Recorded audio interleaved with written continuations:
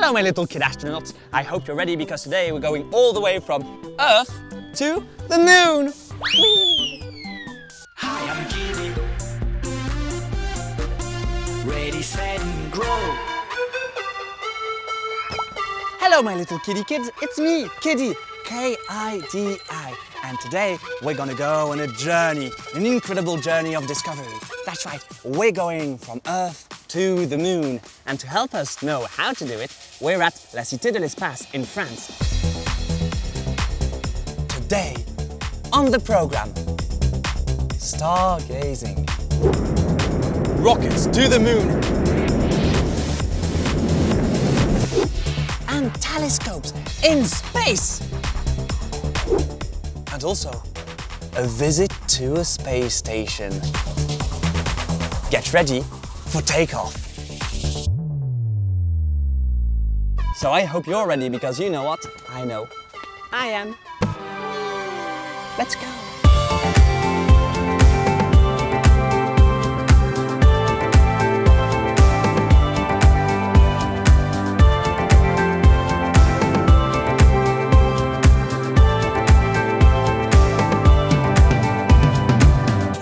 Now, we live on planet Earth. Look at it! Isn't it huge? Well, that's what we think, but planet Earth is actually just a tiny, tiny, tiny little speck in our solar system. Oh, here we go! Whoa! Now you see, it looks huge, but trust me, when we pull out, you'll see that we are in fact just ever so small. Look at that. Here we all are, on this little dot. Now, in our solar system, you might have heard of other planets which roam around the sun with us, like Venus, Mercury, Earth, of course, Mars, and we also have Jupiter, Saturn, Uranus, and Neptune. Wow, and look at that. Our solar system is itself only a teeny, teeny, weeny speck in our galaxy. That's right, our solar system is actually part of a galaxy. And here we start to see our galaxy. And the thing is, our galaxy is huge for us, like really immense. But the thing is, for the universe, it's ever so small. Our galaxy might seem huge to us since we are only a teeny weeny weeny weeny speck in it. But the thing is, our galaxy is just one out of millions and thousands of other galaxies. Wow, all of this makes my head spin a bit. I need to sit down.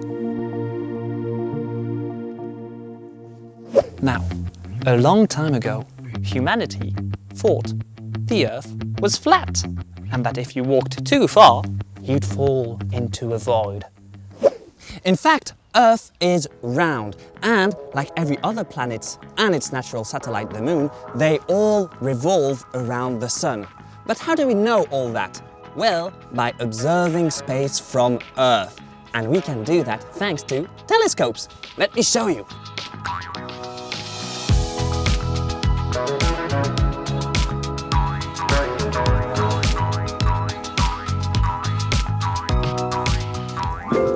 Welcome to the observatory. Come with me.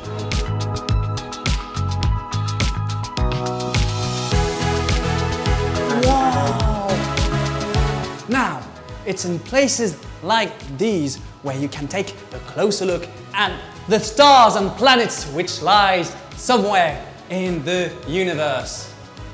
And for that, we need telescopes, like this guy. Now, thanks to these, we can take a look at the skies before going to the skies. But wait, how do we get there? Well, we need a rocket. 10, 9. Oh wait, that's mine. I'm gonna be late. 7, 6, 5, 4, 3, 2, 1,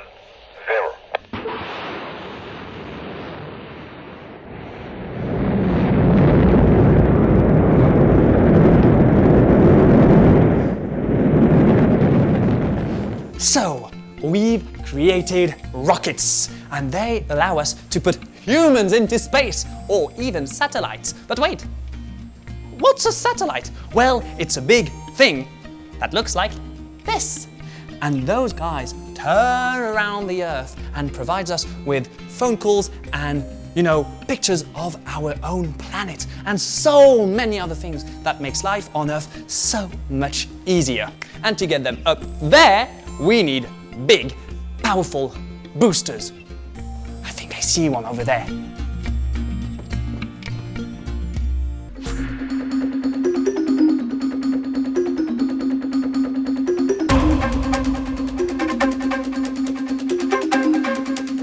Meet the Eagle Lunar Module.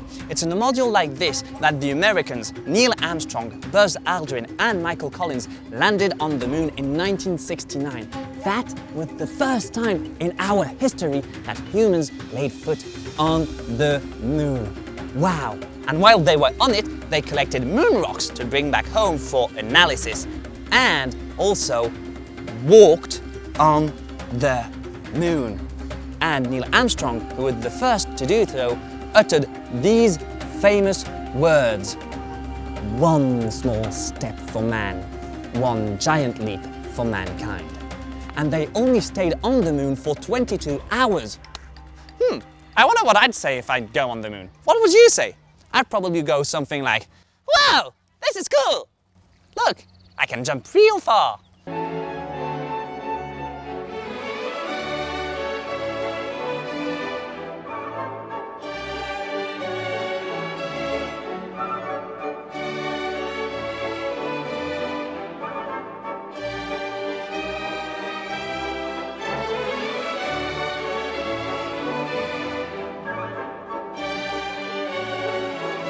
Let's go!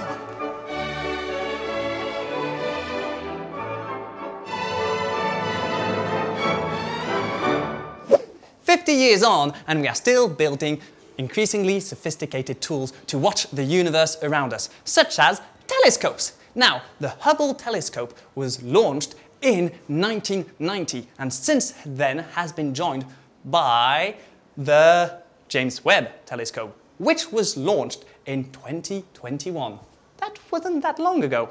And look, here's one of its mirrors. Hello! But what can we see thanks to those mirrors? Well, let me show you. This is not very comfortable, I'll be honest. That's better.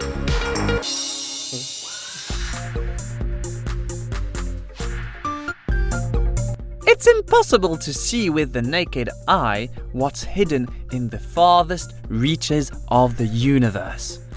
Over time, mankind has invented increasingly complex machines to discover the secrets of our universe.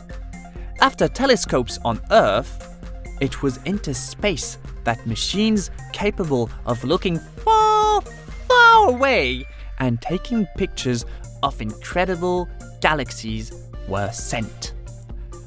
But since 2022, the James Webb Space Telescope has been sending us images of incredible quality, making us realize how small we are in an infinite universe.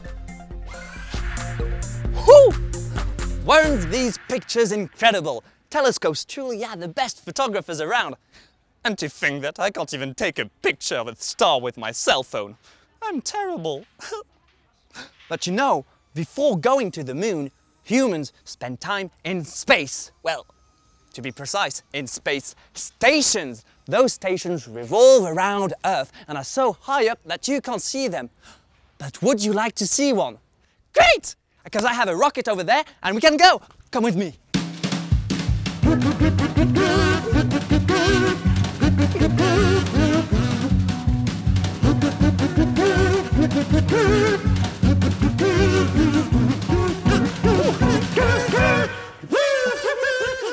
Here we have one of the very first space stations. Well, a replica at least, the MIR. It was launched in 1986 by the USSR, which is now called Russia. And it remained in the skies until 2001. many astronauts went on board to study the effects of weightlessness on the human body and also to observe our planet from space. Ooh.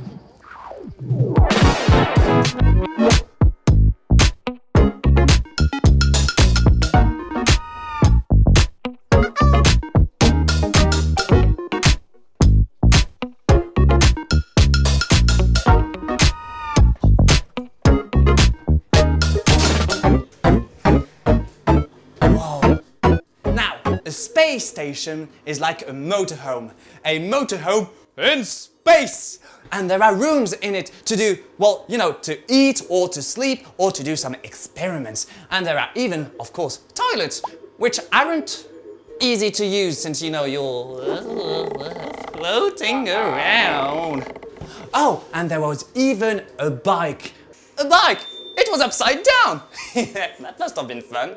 Oh, living in space must be incredible. Ah. Ooh. Ready, set, go. Ready, set, now. I'm Kidi. Yeah, I'm Kidi. I'm Kidi. Oh, I'm Kidi. I'm Kidi. I'm Kidi. Oh, I'm Kidi. Ready, set, go. Ready, set, go. I hope you enjoyed this episode and stay tuned because there's more adventures waiting for us. See you then. Whee!